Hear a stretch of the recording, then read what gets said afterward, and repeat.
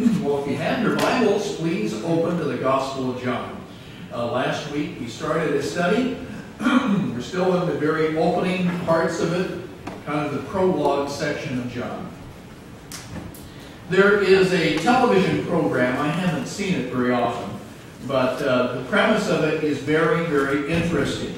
The program's name is Undercover Boss.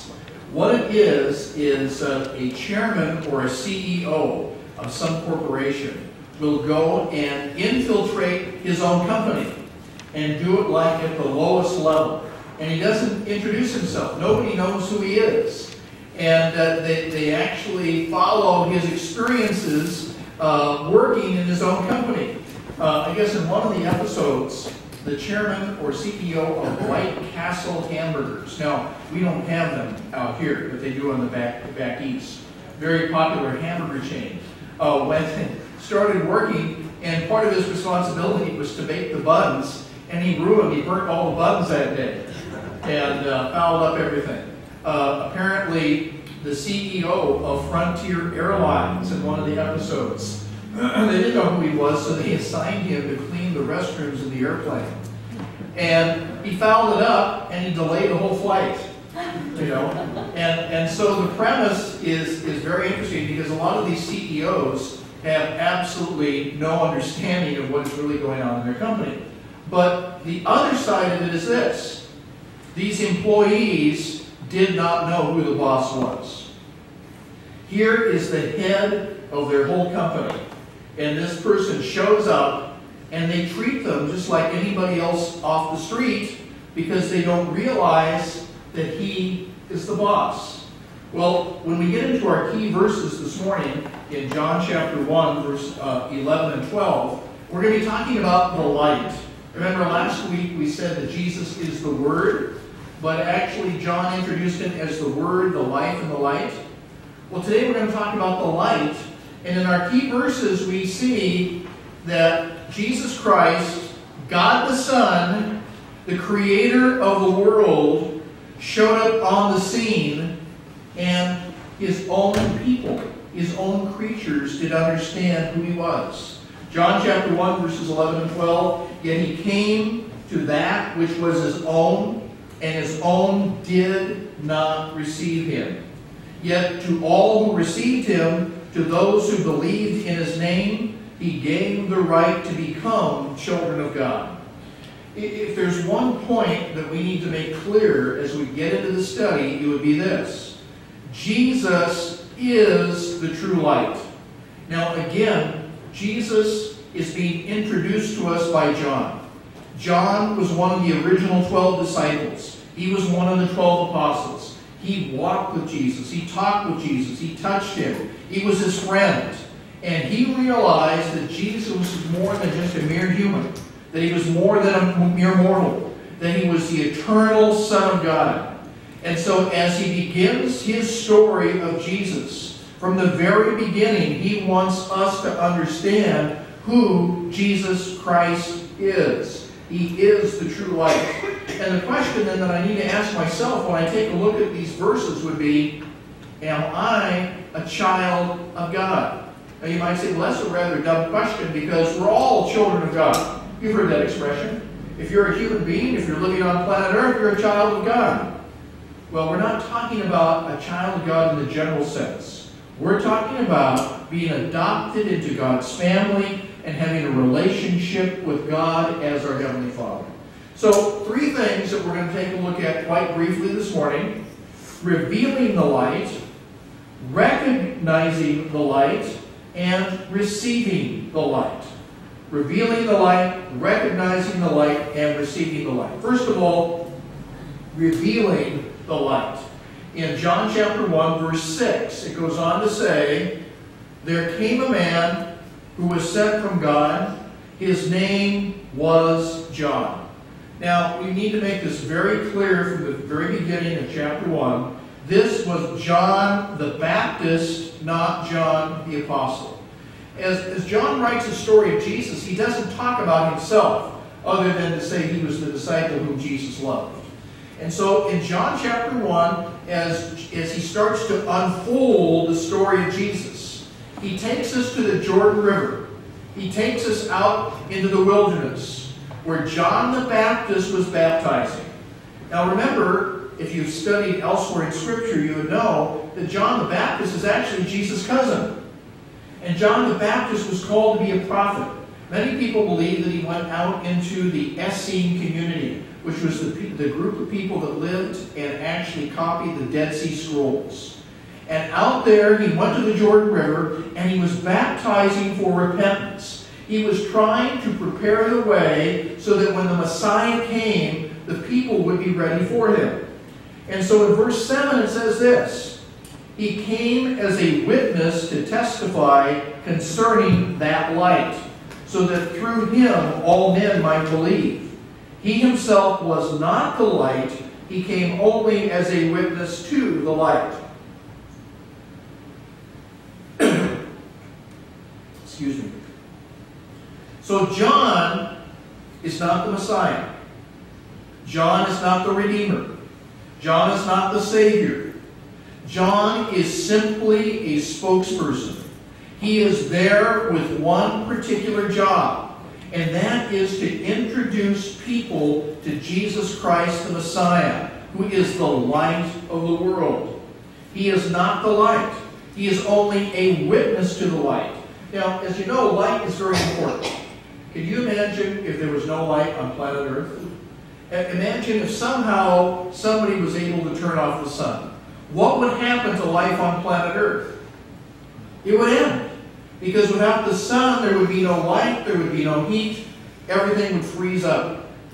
But even if there were warmth, everything on planet Earth needs light in order to live and to grow. If you have a garden, normally you plant your garden where it can get good sunlight. Let's say you have a tomato plant, and you think, wow, you know, it's awfully hot, I don't want the hot sun to cook this tomato plant, so you go get a bucket, and you put it over the bucket over the plant. And you think, I'm going to protect this plant from the hot sun. What would happen to that plant eventually? It would die without light. Well, John is introducing us to the true light. Not just the author of all light in the universe, but of spiritual light. Remember, he's introducing us to the Son of God. Last week we were introduced to him as the Word of God. Now he's emphasizing the fact that Jesus is the true light. And so John the Baptist has come. And his job is to be the front man, to go ahead, to promote the way so that when Jesus comes, the people will understand who he is. So that's revealing the light. Now secondly, recognizing the light. Verse 9. The true light that gives light to every man was coming into the world. He was in the world, and though the world was made through him, the world did not recognize him. This goes back to this idea that we talked about in the introduction, in this undercover boss. Jesus Christ as the Word of God, as the true life, and here described as the true light, is the Creator. Jesus Christ, God the Son, comes to earth in the form of a man, and yet people don't recognize him. How can it be? How can it be that God came into the same world he created through the creatures made in his image, and the world did not know him? It shows how deeply fallen human nature had rejected God. So, as John is trying to unfold the story, he wants us to understand from the very beginning who Jesus is. He is God. He is the Creator. And yet when he presents himself to mankind, as a whole, mankind misses out on who is even there. That's recognizing the light. Then let's go on to receiving the light. In John chapter 1, verse 11, it says this, He came to that which was his own, but his own did not receive him. Yet to all who received him, to those who believed in his name, he gave the right to become children of God. Children born not of natural descent, nor of human decision, or of a husband's will, but born of God. He came to that which was his own, and his own did not receive him. Remember, Jesus was born into a Jewish family. He was born into the nation of Israel. If you go back into the Old Testament, remember that God chose one man and his family to bless the earth, and that was Abraham. Abraham and his descendants become the nation of Israel. To them the promises are given. To them the covenant was given. And they had all the prophecies concerning the coming of the Messiah and what the Messiah would need to do for them. And yet, when Jesus arrived on the scene, having all of the prophecies before them, as a whole, the Jewish people rejected Jesus. They did not accept who he was. They did not understand who he was. But here is this tremendous promise. Yet to all who received him, to those who believed in his name, he gave the right to become what? Children of God. Children born not of natural descent, nor of human decision, nor of a husband's will, but born of God. Here, John reminds us of the nature of the new birth. It is God's sovereign gift to man, not man's achievement. In other words, most of us understand that we're sinners, and we've been separated by God, from God by our sin. Religion as a goal. Religion tries to find a way to earn our way back to God. So there are many religions on planet Earth. And many of these religions teach their people to do good things, to do religious things, hoping that somehow through our religiosity, through our own goodness, we can please God. But what does the Bible say? For all have sinned and come short of the glory of God. The Bible says that all of our righteousness is as filthy rags. So how can you and I be reconnected with God? Well, it's not through religion.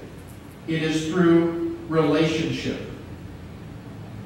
What does it say here? Yet to all who received him, to those who believed in his name, he gave the right to become children of God. So that means a relationship. That means we are now related to God the Father because we have been restored to his family. Now, does that mean that all people automatically are saved? Just because Jesus Christ came to planet Earth, that means that mankind is saved? No. We still must receive him. We still must believe. So that you see, there was a whole group of people in his day who saw him, who listened to him, who watched him, and yet rejected him because they did not understand that he was the true light, that he was the Son of God, that he was there to be their Savior. But for those who did believe, who did receive, not only do we receive forgiveness of sins, but we have now a relationship with God as his children. In John chapter 3, we have a story. And that's the story of Nicodemus. Remember, Nicodemus comes to Jesus at night. And Nicodemus is a very religious man, one of the leaders of the Jews. And he's impressed with this young rabbi. He's impressed with this young man's teaching. And he realizes that only somebody sent from God could say and do the things that he does. And Jesus turns the tables on him and says, I tell you the truth. No one can see the kingdom of God unless he is born again. And again, that confuses Nicodemus totally. Because here he is, an old man. He's thinking, how in the world can I go back to my mother, climb into her womb, and come out again? That's impossible. But Jesus wasn't talking about physical birth. He was talking about spiritual birth. We need to be born again. And so what John is saying here is that the one that I'm going to introduce to you in this story, in this gospel, Jesus, is the Word of God. He is the true life. He is the light, the true light. He came and he presented himself to mankind, but mankind as a whole rejected him. But for those who received him, for those who believed in him, he gave them the right to become children of God. It's not earned. So there is revealing the light, That was John's job, John the Baptist. There is recognizing the light. The people as a whole did not recognize. There is receiving the light. Now, I want to give you an illustration. If you go back to verse 12, remember what it says? Yet to all who received him, to those who believed in his name, he gave the right to become children of God. In a sense, that is adoption. Now, in our family, we know quite a bit about that because my wife and her brother are both adopted. And we know the benefits of adoption. But have you ever considered how important adoption is? You know, just for fun this week, I got online and I typed in famous adopted persons. And I have a list that is so long here that I really can't read them all to you, but I'm just going to read some of the names. Some of these names you may be surprised at. Here are individuals that for whatever reason were adopted into a family. Aristotle, philosopher. Art Linkletter, comedian. Bo Diddley, musician. Charles Dickens, writer. Dave Thomas, founder of Wendy's. Edgar Allan Poe, writer. Eleanor Roosevelt, First Lady. Faith Daniels, news anchor. Faith Hill, country singer. George Washington Carver, inventor. Halle Berry, actress. Ingrid Bergman, actress. James MacArthur, actor. James Michener, author. Jesse Jackson, minister. John Lennon, musician. Leo Tolstoy, writer. Louisa May Alcott, writer. Marilyn Monroe, actress. Mark Twain, writer. Melissa Gilbert, actress. Michael Reagan, dancer. Nancy Reagan, First Lady. Nat King Cole, singer. President Gerald R. Ford, politician. President William Clinton, politician. Richard Burton, actor. Senator Robert Byrd, politician. Steve Jobs, co-founder of Apple. And I'm just touching on just a few names, and the list goes on and on and on of famous people. Now, I don't know what the situation was where they were adopted out of or adopted into a family. But I'm just wondering how these individuals may have turned out had they never been adopted and adopted into the family that they were adopted into. You and I, according to what John tells us here, can be adopted. We can become part of the family of God. We can become children of God. Not in the generic sense, saying, well, all humans are children of God because we're created by Him, but in the specific sense. Remember, it's not religion that gets us back to the Lord. It's a relationship. A relationship with God that comes through Christ. And as John is writing this gospel, he wants us to understand from the very beginning who Jesus is and what His intention is. And so here at the very beginning, remember our key verses in verses 11 and 12 of chapter 1? He came to that which was His own. Here He is, the creator of the world. Here He comes to His own people, but His own did not receive Him. Yet to all who received Him, to those who believed in His name, He gave the right to become children of God. And so the point is, Jesus is the true light. The question is, am I a child of God? Some people think, well, I'm a Christian because I was born in the United States of America. Or I'm very religious because I go to church.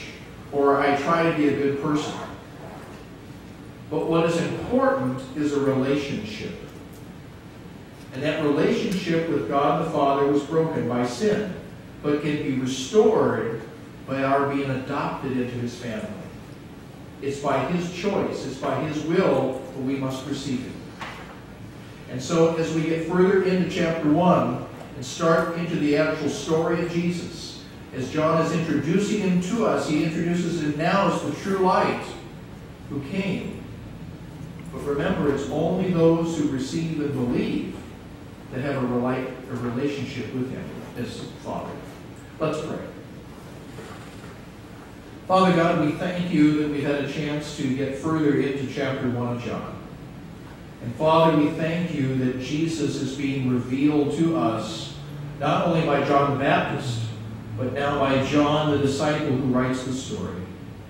Father, we pray that each and every one of us would realize who Jesus Christ is, that we would believe, that we would receive, and then so we would be adopted into Your family. Father, we thank You for what You want to do in our lives. Help us as we go through this week, if we've received Christ, to live as if we are children of God. For it's in Jesus' name we ask these things. Amen. All right, we want to conclude the service by just singing one verse of a hymn. I'd invite you to stand. And if you've got the microphone there, Tex, would you pronounce the benediction for us, please? Shepherd of love.